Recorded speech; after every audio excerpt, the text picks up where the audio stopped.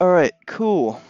So we're back to the terminal, and then I'm gonna go over some of the changes that I've made.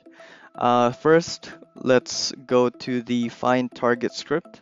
So I did quite a lot of refactoring on this script. And if you don't remember this find target script, it's essentially the thing that analyzes our entire network and then tries to suggest the optimal targets or orders them in the order that they need to be, I guess, attacked. So some of the changes that I made is I pulled out a lot of the logic from the main function into a whole bunch of helper functions. So these helper functions, let's start from this one. So this is the get potential targets. This was the main logic for, I guess, our find targets script. And what it does is that it scans the entire network, looks at all the hackable nodes, and then sorts them by some sort of comparator field. Before we had the max money, but now we're using the revenue yield, which is how much money you can potentially earn from the server.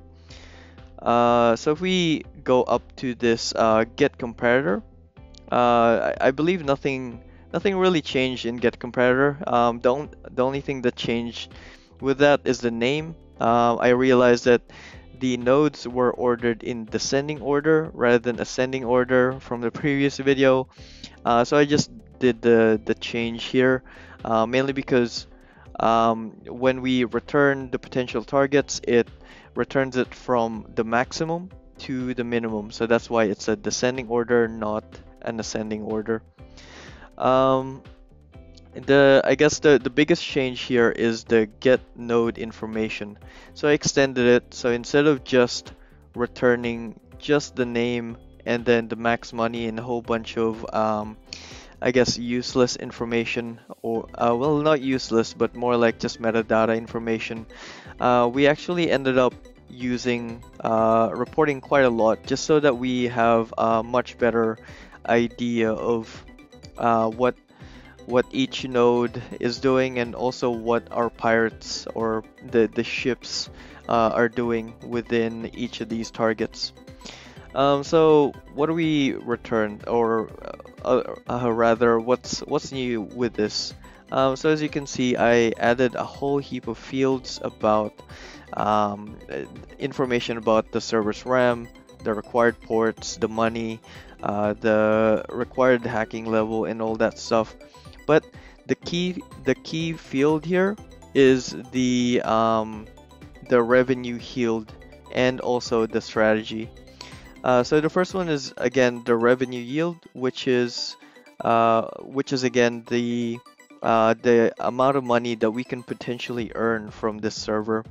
And how we calculate that is by multiplying the hacking chance by the maximum money. And what does this hack chance represent? It represents the chance of being successful. So let's say that the max money is $1,000 in the server and our hacking chance is around 10%, meaning that 10% of the time we're going to succeed, and this means that there's a chance that we're going to get 10% of that maximum money. So that's what the revenue yield does, and the reason why I decided that it's the deciding factor is because it's going to affect how much money we can steal per second. The second, I guess, biggest change is this get strategy, and essentially it's another helper function which determines what the pirate needs to do to this target server to maximize its returns. So if we open up the gimme-money script, you would see quite a lot of similarities. So we check, we get the money threshold here, security threshold. We check the current security level against the security threshold. Essentially, it's a clone of the gimme-money script, but without the actual call to these NetScript actions. So the first one here is I guess the flog strategy. I basically used pirate themed strategies mainly because I like the idea of ships and pirates when creating the script. So for flog, whenever you see flog, it means weaken, and in pirate speak, it means to beat up someone. So we're beating up the server. So flog is gonna execute a grow and then a weaken right afterwards, just so that we allocate money. And then the allocation for those resources is 30% grow and then 70% weaken. And I guess these are arbitrary numbers, so you can tweak them as you wish. But the idea here is that if the server security level is greater than the current security or security threshold, then we want to weaken the server, mainly because it's too strong to actually hack. And the reason why we add a grow here is so that we can also grow the money rather than wasting our resources and fully committing to just a weaken. And then the second condition is basically the grow condition here, so the grow condition. And what it's doing is that if the server's money available is less than the money threshold, so if you remember money threshold, the money threshold represents when we're gonna start taking money from the server, then that means we need to put money into the server, so we nourish it. So the sequence is the same as, I guess, the weaken, so the flog strategy, but the only difference here is the resource allocation. So we want to allocate 60% on grow and then 40% on weaken. And the reason why I allocate somewhat close to each other is because grow actually increases the security quite a lot. So that's the reason why I only allocate around 60% of it and then 40% on the weaken.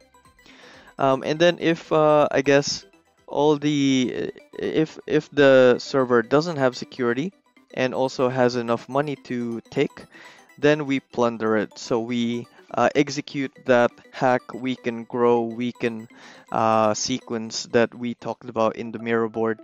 And then for in terms of resource allocation between them, we just want to execute equal amounts of threads on each of them, just so that we get equal amounts of effect. So yeah, that's what it does. So it returns the, I guess, the strategy for each of these servers. And then if we run this find target script,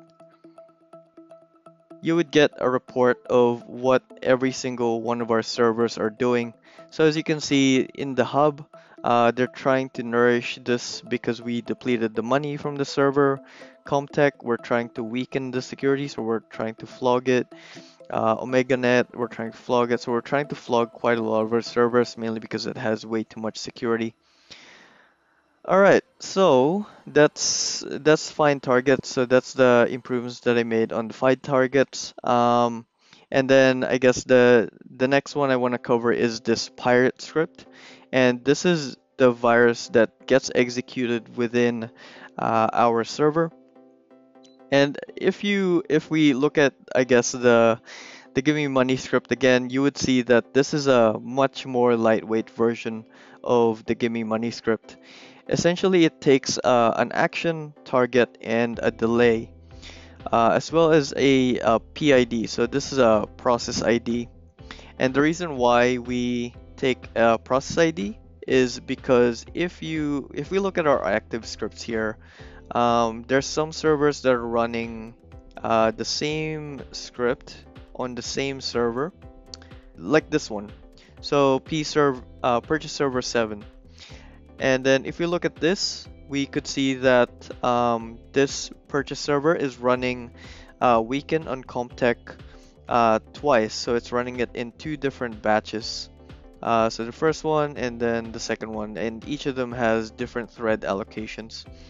The reason why we want to add in a PID on our list of arguments is because whenever you, I guess, run a script, it considers the arguments as part of that script name, meaning that when you kill a script, so if you with let's say that you kill like uh, auto deploy, for example, if you add in arguments after that, so let's say fantasy or something like that, or Joe's guns, it's gonna treat both the auto deploy fantasy and auto deploy Joe's guns as two separate scripts or two separate processes.